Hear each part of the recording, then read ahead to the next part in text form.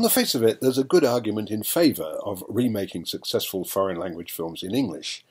Many of the very large English-speaking audience throughout the world refuse to watch subtitled movies. But now comes Gloria Bell, a hearteningly good English-language remake by Chilean director Sebastián Lelio of Gloria 2013, the film that won for Paulina Garcia Best Actress at Berlin and put Lelio on the map.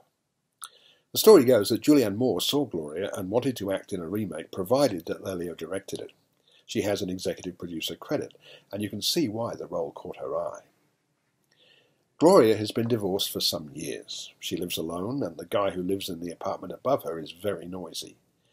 She enjoys working for an insurance company and hanging out with her work colleagues, but she doesn't seem very close to her children.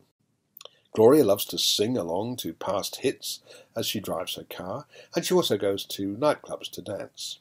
And one night she meets Arnold, John Turturro, who is also divorced, and they click. They enjoy satisfying sex and embark on a relationship, though it gradually becomes clear that Arnold is still dancing to the tune of his ex-wife and his grown daughters.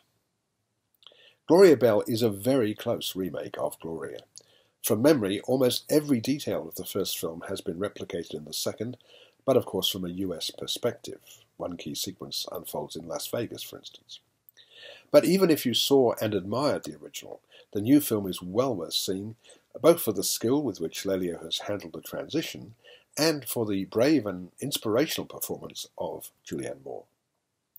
Turturro is also excellent as the strangely diffident yet ardent lover, but it's Moore you'll remember as she inhabits the role of a woman in middle age determined to enjoy life and to make the absolute most of it.